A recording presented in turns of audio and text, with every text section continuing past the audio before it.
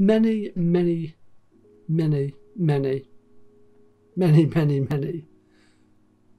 beginning content creators ask this particular question.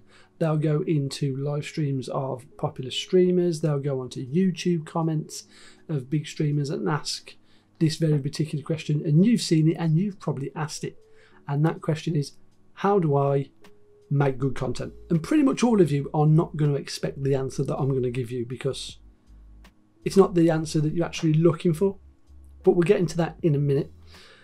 But first of all, I'll just quickly explain the process of this video and how we're going to go about it. The idea of most content creation is to get people to either your live stream or your YouTube videos. We'll just use those two because that's what I'm trying to do, and that's what I'm sort of focused on as a content creator at this particular time. So I will show you how to, I won't show you actually, I'll tell you how I'm doing it and the tips and all the bits and pieces I've learned in the last 12 months of content creation and how I go about this type of stuff as well. So I do hope you enjoy this video. Please don't forget I do stream on Twitch every Monday, Wednesday and Thursday from 9 PM BST. Link is down below. And also join the Discord as well. It's full of fun people. We're starting off small. It's getting a little bit bigger, but please come and join us and have some fun. And if you see Coco in there, spam some tea bags because she's salty, man, and she loves it. To make good content, you literally have to make bad content first. I know that wasn't really the answer you were looking for. You were just expecting me to give you some magical advice of like, do this, do it this way, do it that way, and lo and behold, you've got the best content in the world. Unfortunately, that's not the case, and that is not how this type of thing works. You might spend the next 12 months just making videos, posting up to YouTube, and just seeing the progression of yourself through the making of those videos. And the idea is you've got to make the next video that you do better than the one previous, and then the next one better than the previous one that you thought was better than the previous one, and so on and so forth. And that is literally what you've got to do. Plain, pure and simple. Focus on your content, cram as much value in there as you can for your viewers to soak up like sponges, because that's what we go to YouTube for, and give it away for free. And learn the processes of making content as you go along, and I promise you, you will get better and better and better each time you make a video, as long as you concentrate and try and make better videos as you go along. And what we'll do, I'll talk to you about how I go about thinking about content, what I think content creation is, and how we push viewers or potential viewers to your main source of content, whether it be on YouTube, whether it's on Facebook, whether you're doing blogs, whether you're doing podcasts, whether that be just audio podcasts or video podcasts. So first of all, I see content creation in two ways. You've got your long form content or your pillar content, which for this instance we'll say is going to be YouTube videos, blogs or podcasts, whether that be audio or video podcasts, right? So this is going to be your main source of content. We've also got as well what we call short form content. This is the small snippets of information that you can post on Twitter, Instagram, TikTok, any other bits of social media that you see and use. Get it all on there, and that create a following, and then create links to your YouTube videos or your blog pages or your podcasts, whatever it may be.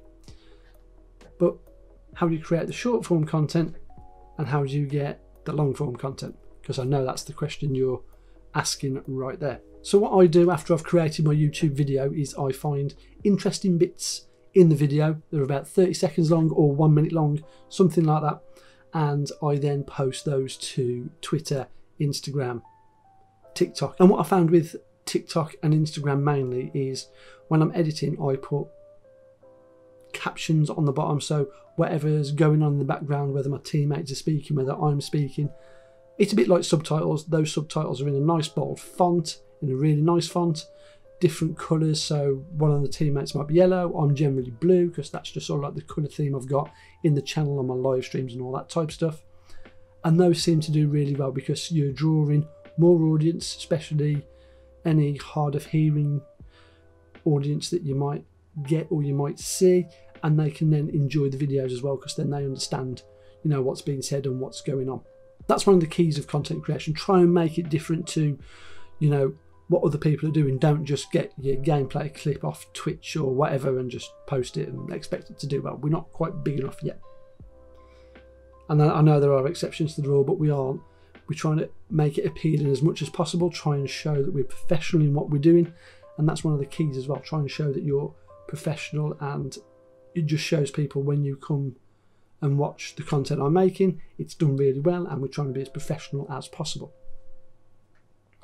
And then in the descriptions that I've got on all those social medias, it will have a nice little tagline of what's going on in the video, and then I'll have the YouTube links or my stream links in there, so then people can go and view the particular video. So then you can see how the short form content is then leading back to the YouTube videos. You know, a 15-minute YouTube video, I might be able to get 4 or 5 very good short form bits of content that I can use on social media, on my TikToks, on my Twitter, on my Instagram, and drive that through into the videos and my live streams. I also record my live streams. Every live stream I do, I record it. I mark down any really nice highlight parts of the stream, whether it be funny moments, whether it be silly plays that I've done, whether I've made mistakes and just laughing at myself. Anything like that is all good content for you guys. On a 3-hour stream, I can probably get 15, 20, 30 pieces of small bits of nice content that helps drive everybody to my live stream. And the same with YouTube videos. 15-minute video, I might get 3 or 4 nice informational snippets of real good value for those who are watching, and then push them back into my YouTube video. So you get what I'm doing. I'm not making myself loads of work. I'm not trying to create, you know, 40 bits of content a week.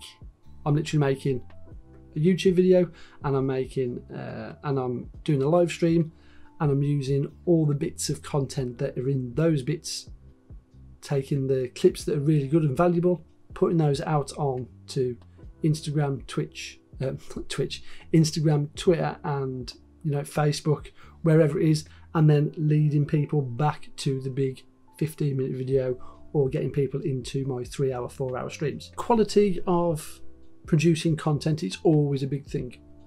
You know, YouTube's quality of video production is generally quite high, and then most other bits of social media are a little bit lower, and Twitch and like live streaming is quite low as well, because you're limited into the resolutions and stuff that you can get and sort of deal with.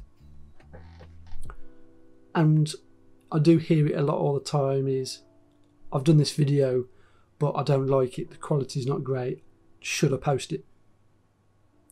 My answer to that is yes, post it, because you might be a bit blurry or the audio might not be great, but if the content in there is valuable and people are going to enjoy it, and you're really enjoying it and you're enthusiastic about the things that you're talking about and you're passionate about it, people are going to view it. People are going to like it. People are going to want to watch it. If you're, again, passionate about what you're talking about, there's always somebody that is interested in what you are talking about. That's the beauty of the internet, I do have to say.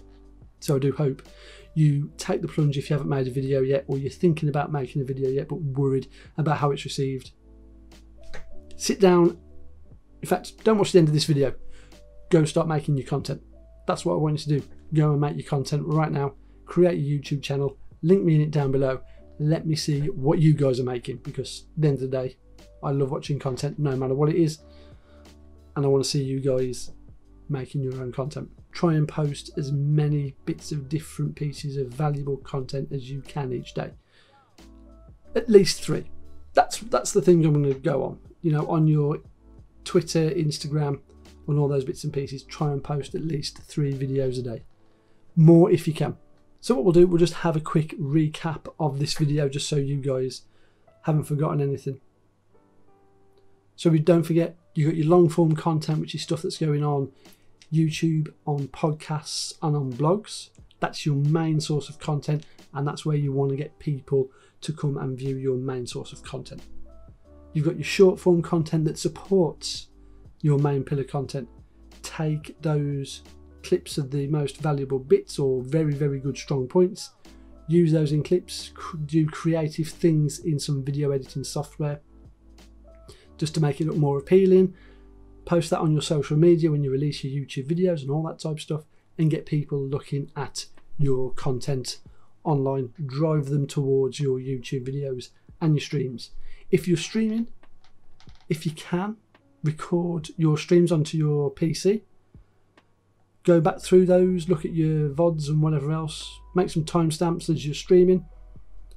Cut those clips up of your best plays or your funny moments or whatever it is that happens, and then edit that in creative ways again and get it out onto your social media and push people and drive people towards your streams as well. Don't worry about the quality of the videos as well. Do the best that you can and get it out. Get people seeing your content, get people knowing who you are. That's the main thing. Get talking to people on Twitter, get talking to people on Instagram. Answer every comment that you get. Answer everybody. Make sure people know you're approachable, you're a good person, and you know, you appreciate them as much as they appreciate your bits of content. And I think that's it, guys. I think we sort of covered everything I think I wanted to in this video. As I say, don't forget I do stream on Twitch every Monday, Wednesday and Thursday. Come join the Discord, all the links are down below. Please follow me on Instagram, Twitter and YouTube and all that good stuff. And hopefully I'll have some bigger and better content as I get better at this. We'll do another video maybe discussing my journey in this wonderful, wonderful world of content creation that I'm in. And if you've got any questions, then let me know in the comments below, and I'll talk to you guys soon. Thanks very much, and I'll see you again. Bye bye for now.